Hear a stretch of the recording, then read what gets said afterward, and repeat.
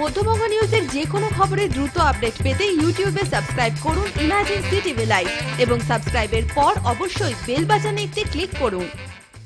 নিয়ন্ত্রণ হারিয়ে সজোরে স্কুলের প্রাচীরে ধাক্কা যাত্রী বোঝাই বাসের। শুক্রবার সকালে মুর্শিদাবাদের ডোমকল ১ নম্বর অঞ্চলের ধুলাউড়ি হাই স্কুলের সামনেই ঘটনাটি ঘটে। দুর্ঘটনায় আহত হন ১৫ জন বাস যাত্রী। জানা যায়, এদিন সকালে ধুলাউড়ি রবীন্দ্র নিকেতন হাই স্কুলের সামনে ডবল বাম্পার থাকা সত্ত্বেও বাসের গতিবেগ অত্যন্ত ছিল। মোশমারি থেকে বহরমপুরের দিকে আসছিল বাসটি।